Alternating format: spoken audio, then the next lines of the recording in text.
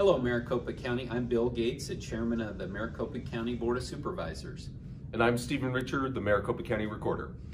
And we're here to give you an update on how things are going so far with the election. We've already had almost 44,000 people show up this morning, check in, and be available to vote.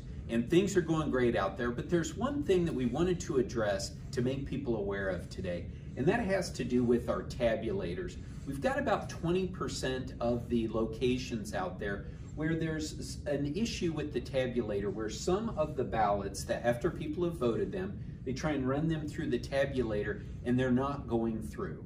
But the good thing is we do, first of all, we're trying to fix this problem as quickly as possible. And we also have a redundancy in place.